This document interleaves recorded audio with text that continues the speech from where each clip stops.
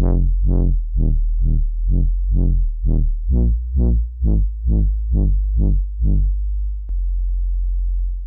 welcome to another SonicLAB. That was the sound of the Moog Mother 32. Now, the Moog Mother 32 is one of those things that got everybody super excited when it was first announced last year.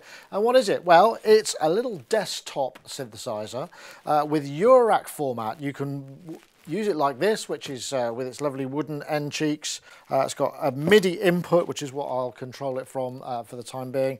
So I can plug that straight in and play it straight from my MIDI keyboards. But it's also got this multi-point patch bay, which they've kept away from the knobs, so you don't end up with leads all over it. But this will fit in a Eurorack case format. It's also got, like I say, this little 1-octave keyboard and a 32-step sequencer. So this is the first time that Moog have entered the Eurorack format. You have to take the front panel off and remove the rest of the box. Speaking of the box, we've got an audio output and a 12-volt DC input. But once you've taken it apart, what you would then do is use your usual ribbon connector from your Eurorack case to plug in. That would provide the power that you need. So coming back to the unit, the structure is fairly simple. We've got a single VCO, which does square and sawtooth, an LFO, which does square and triangle, a ladder filter, 24 dB, switchable between low pass and high pass, which is resonant. This is Moog, classic Moog ladder filter, ADSR with a switchable sustain portion, and then a voltage control mixer and an envelope depth, and then volume out. And plus we've got all of these connections here which give us the patch points. As I said before, we've also got an MIDI input which also talks directly to the synthesizer and also allows you to map certain MIDI controls via a single assignable output point on the patch bay. That's actually quite nifty because that assignable patch point means that through firmware updates they can have it do lots of different things. It's currently got a number of functions. Anyway, let's take a listen to a voice. Starting with a sawtooth. It's got a nice bit of buzz.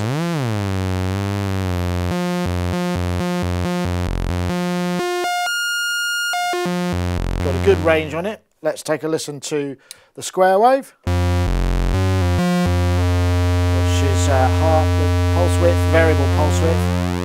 Gives you quite a lot of tonal variation. Obviously, we can modulate this, which you'll be pleased to know.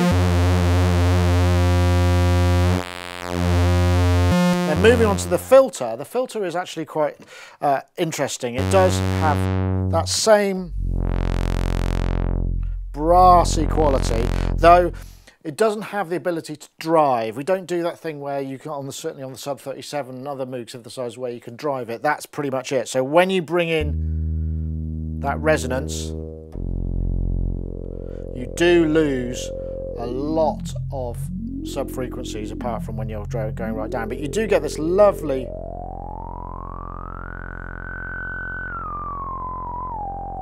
smooth Moog harmonics. And then of course we've got the high pass filter,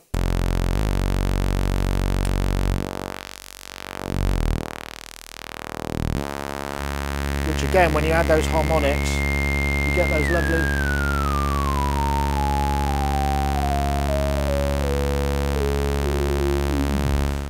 lovely sing-song harmonics, that high-pass filter. It does seem to let quite a lot of stuff through. I don't know if that's a 24 dB high-pass. It sounds like it might be a 12. One thing that is actually pretty cool about the LFO as well, we're in triangle wave. If I go into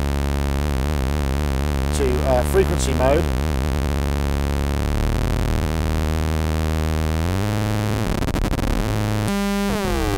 it's got a very high range. Also down to low as well. So that's quite nice in terms of getting cross mod and things. And there's also a little trick, which even though this is only a single VCO synthesizer, you can actually use that LFO as another VCO, although over limited tracking. Let me show you.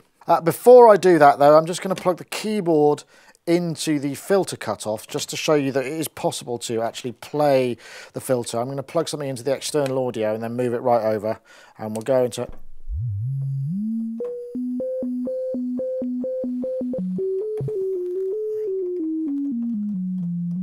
So yes, it is possible to play the filter tracking without the oscillator in there at all. Right, so let's get the VCO going on the LFO here. Right, so the first thing I'm going to do is I take the keyboard output and I'm going to go into the VC mix. Now the VC mix is a voltage control mixer that gives you 1 and 2 sources and allows you to modulate the blend between them. So it can be used as an attenuator as well, which is actually quite handy in a system like this. So I'm going to go from the keyboard output into the mix input, then from the VC mix output into the LFO rate. Then from the LFO, I'm going to take the square wave out and come into the external audio. Now, let's take the LFO frequency up.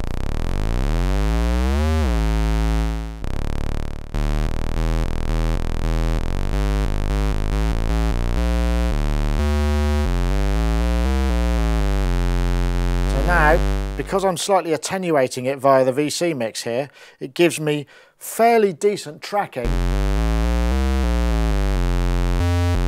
across a couple of octaves. Now, if I bring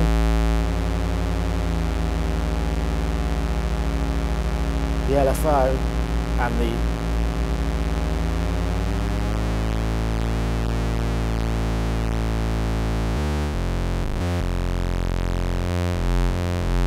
I can blend between the two. Similarly, if I wanted to bring in, say, the VCO amount, let's try on pulse width.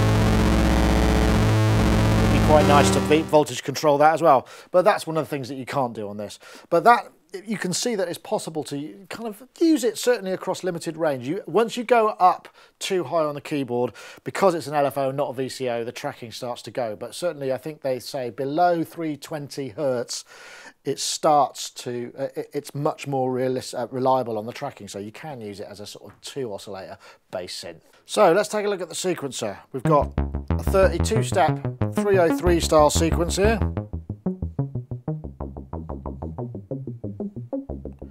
And it's all right, we can tell it's 32 steps because this indicator here tells us which step we're at. 1, 2, 3, 4. So 4 lots of 8. So if I want to edit, say, the last step of the last set of 8, I press Shift and go. Now let's say I want to maybe add a slide. I come back out to step mode, and that will be sliding at the global slide amount. Now say for instance I fancy doing a bit of a swing, and let's swing this up a little bit. So I press Shift and then I turn the gate knob and I get a bit more swing.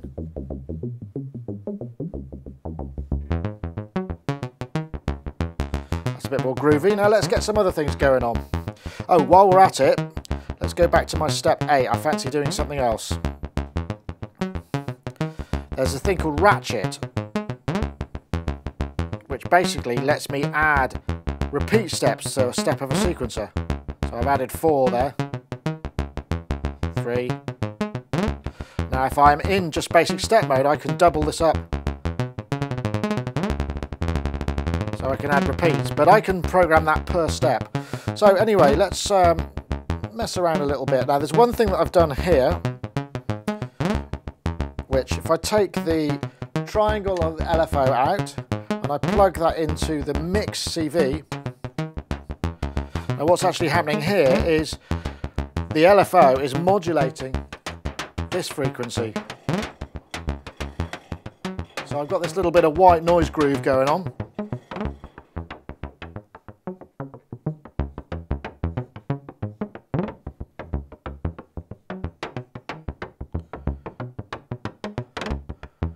Which is pretty cool.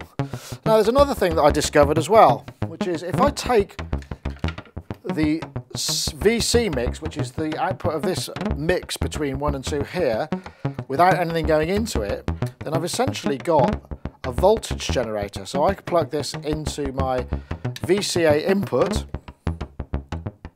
It means I can boost the amount of gain coming out. So I can start to clip it if I really want to get a bit funky with that. But that's nice and useful.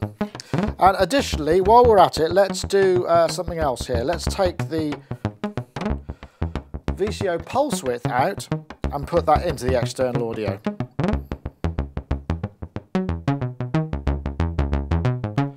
now what we're getting is a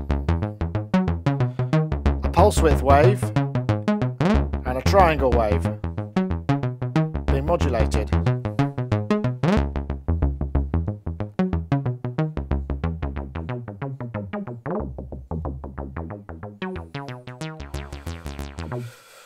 So there's quite a lot of stuff you could do there with the sequencer. It's also worth mentioning that you can transpose in real time either via a MIDI keyboard or using the onboard 1-octave keyboard. So the sequencer is fine. The one thing you can't do in it is record anything in real time. It all has to be step-based. And you can either take the input from an external MIDI source or you can use the inbuilt MIDI keyboard. Right, so I'm going to go into step mode. Let's select a pattern. I'm going to go pattern 8. Remember that each bank of patterns, of which there are 8, I've got 8 in, so 64 patterns in total. So what I'm going to do is I'm going to go Shift and Run, and that gets me into step record. So now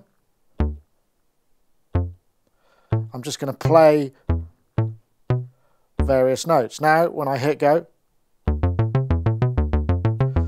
my pattern is recording. Pretty straightforward. Then, if I want to edit all of this, what I can do now is I stop, I go into step mode. So now these are all the steps, which I can switch steps on and off. I can now shift and select a note in the pattern, and I can change the note of that via the keyboard or via MIDI. So now if I go back to step mode, so now my step is there. So pretty straightforward, but it's still step pattern mode, which, you know, with a keyboard of this size and all of that different mode switching can be a little fiddly. So quite a lot of smart little design things going on there, and I think that's a testament to the engineers. I'm pretty sure that Steve Dunnington and Amos Gaines have both had quite a lot to do with the design of this, and what they do is brilliant, and they are very smart cookies. It would have been nice perhaps to be able to decouple the sequencer from the synth engine so that we could output the gate and CV to either use it to modulate various parameters internally or externally. And I have heard that there may be a move afoot to allow this to happen, because with the assignable output, it's possible to program this in firmware to output different things. As it stands, we've got the output could be accent, sequencer clock, which is useful for driving the tempo of an external sequencer, clock divided by 2, clock divided by 4, sequencer ramp step, which what that does is output a ramp wave over the entire length of the existing sequence. We've also got a saw, a triangle and random outputs to go into a special mode. Now, if I remember correctly, it's accent, shift, set end and 8, and now I'm in the assign mode. So at the moment it's outputting accent. If I want to go to random, it's parameter 8. So if I now take the assign output and put that into the VCF and hit go on the sequencer, you can hear that it's driving a bit of random. Now if I want to change the wave, we've got triangle.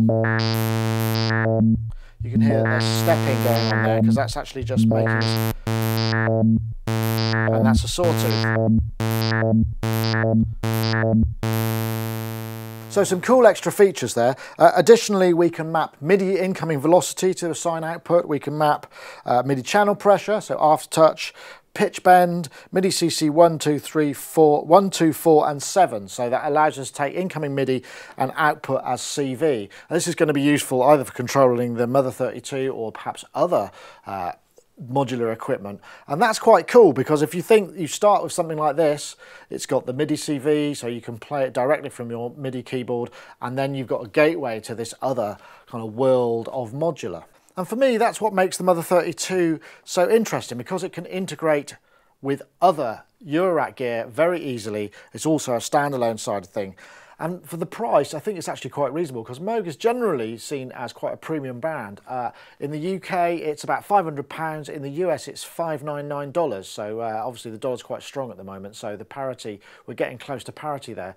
And it seems like actually that's quite a reasonable price for a single voice with all of this modular possibility and all that extra routing. The only downside for me really is the way the sequencer operates. I do find it kind of quite fiddly and unintuitive, but I'm not really a step sequencer kind of guy.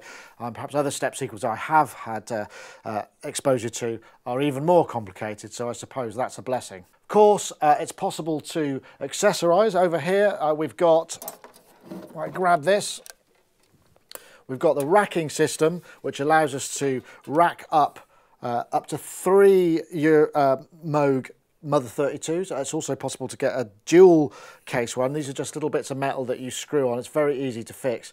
What I'll probably do is play out a little bit of a composition using all 3 of these to show a little bit of the possibilities. So overall, I have to say, I think the Mother 32 is actually a pretty good buy. If you want to get into that kind of modular world with a self-contained unit, maybe build from there, you don't want to get into the expense of a case just yet, then it's a pretty good place to start.